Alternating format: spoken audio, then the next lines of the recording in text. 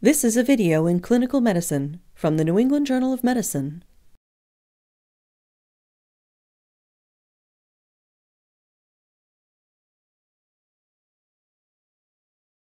Toracocentesis is used diagnostically to establish the cause of a pleural effusion. It can also be performed to drain large effusions that lead to respiratory compromise. Limited data exist regarding the safety of toracocentesis in patients with coagulation abnormalities. The procedure is probably safe in patients with mild or moderate elevations of the prothrombin time or partial thromboplastin time. The decision to use fresh frozen plasma or platelet concentrates in patients with clinically significant coagulopathy or thrombocytopenia must be made on an individual basis.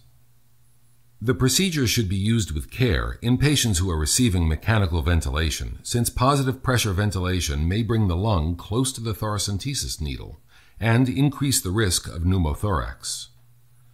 Toracocentesis should be deferred in patients with severe hemodynamic or respiratory compromise until the underlying condition can be stabilized. In patients who have small or loculated effusions, the procedure should be performed by experienced operators, ideally with real-time imaging guidance. The toracocentesis needle should not pass through sites of cutaneous infection such as cellulitis or herpes zoster. Numerous devices, which are frequently available in prepackaged kits, can be used to perform toracocentesis. You should become familiar with the specific devices available at your institution. In this video, we will use a standard intravenous over-the-needle catheter assembly to demonstrate the procedure. For sterile preparation of the site and administration of anesthesia, you will need a skin cleansing agent, sterile gauze, sterile gloves, a sterile drape, a hemostat, which is optional, 1 or 2% lidocaine, and a 10 milliliter syringe with a 22 to 25 gauge needle. For the collection of pleural fluid, you will need an 18 to 20 gauge over-the-needle catheter, a 60 milliliter syringe, and a 3-way stopcock.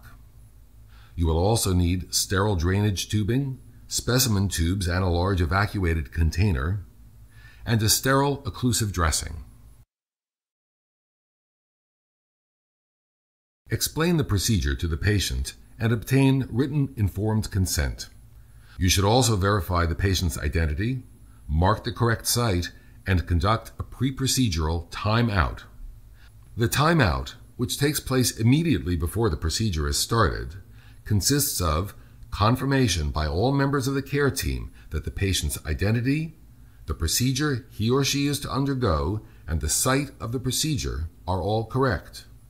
You will need an assistant to help position and monitor the patient and assist with the collection of pleural fluid. Place the patient in a sitting position on the edge of the bed with his or her arms resting on a table.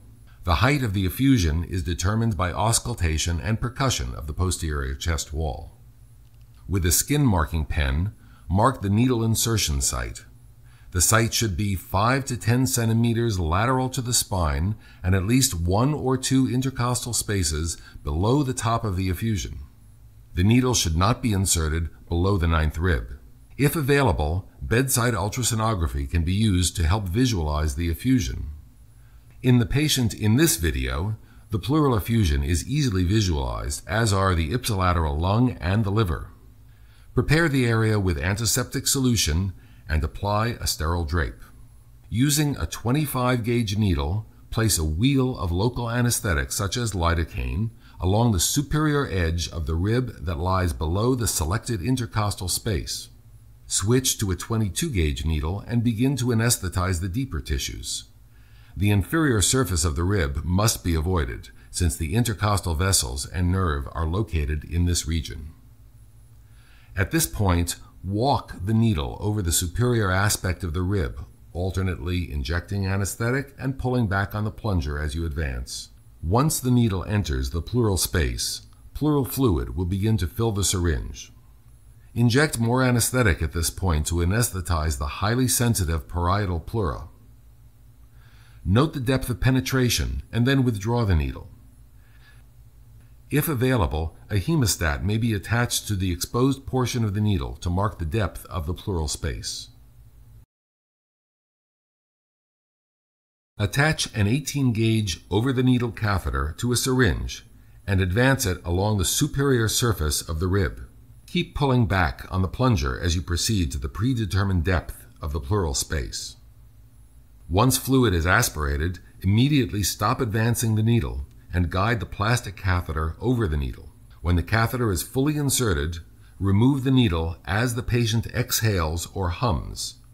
The exposed hub of the catheter should be covered immediately with your finger to prevent the entry of air into the pleural space. Next, attach the three-way stopcock and large syringe to the catheter and continue to aspirate fluid. When this syringe is full, adjust the stopcock so that it is closed to the patient. The stopcock should be open to the patient only when fluid is being actively drained. If additional fluid needs to be drained for therapeutic purposes, attach the collection tubing to the stopcock and to the evacuated container. Open the stopcock to the patient and to the tubing and allow the evacuated container to fill. Generally, you should remove no more than 1,500 milliliters of pleural fluid. The removal of larger volumes may result in post-expansion pulmonary edema. On completion of fluid collection, you should rapidly remove the catheter as the patient holds his or her breath at end expiration.